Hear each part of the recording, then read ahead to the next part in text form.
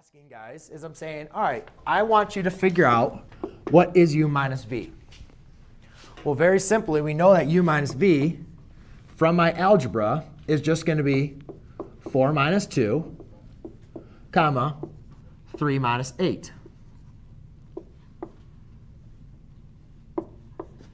Which that equals 2, negative 5. Okay? In reality, guys, that's really mostly what you need to be concerned about.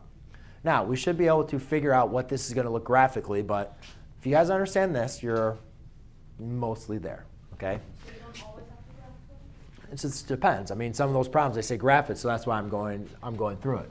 So let's take a look then of what this is going to look like. U minus v. U is at 4, 3. 1, 2, 3, 4, 1, 2, 3. That is vector u. V is at 2, 8. 1, 2, up, 1, 2, 3, 4, 5, 6, 7, 8.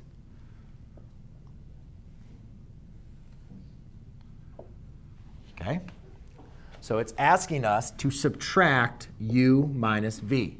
And I told you guys, I don't want to subtract them. I want to add negative v. You know that's the same thing, right? Does everybody agree with me? That's the exact same thing. U minus v is the same thing as u plus a negative v. But now we need to understand what is negative v. If this is what v is, what's the negative? Well, remember, that's going back to the scalar, right?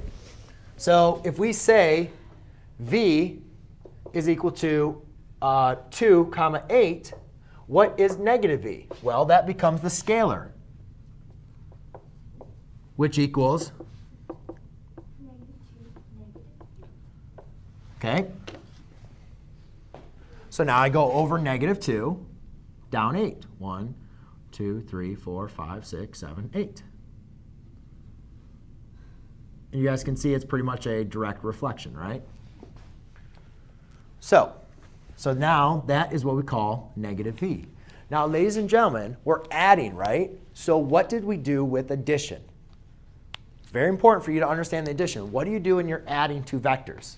It doesn't matter if my one's negative. What do you do when you add two vectors? Change the initial point, Right. So now, we're not worried about v anymore, right? We're adding negative v. So can I erase v? Is that OK?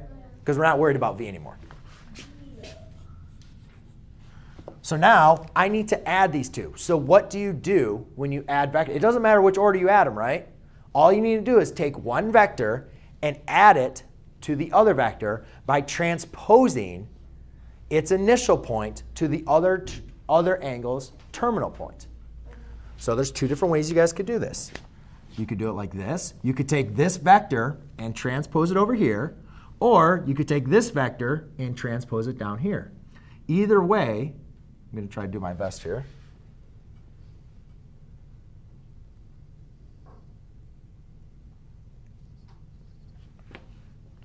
So I could either take here and move it over here, or I could take this vector and transfer it down here.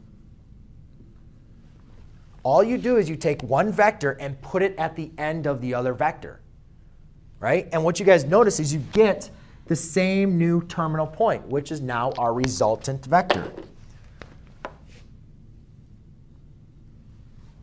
Right? And this form is going to be u plus negative v. So let's figure out, now I don't know if I did this right, but let's double check. Does this look like at 2, negative 5? Over 2, down 5. 1, 2, 3, 4, 5. Yeah.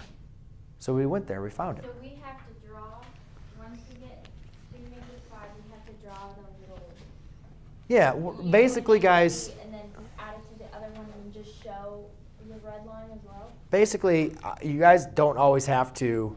It's going to depend on the problem. I think for a problem, it's just saying graph it. So, but if you need to show it, you need to understand how to add the vectors. You just take one vector and add it to the end. Sketch the resultant vector. Right. So you know. Draw that. So you know 2, negative 5, so you can just draw the red line. You don't have to go through all of this trouble to go and graph it. You draw negative v and v, and then 2, negative 5.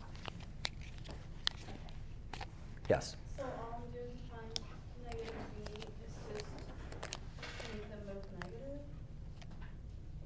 If you're going to do negative v, yeah.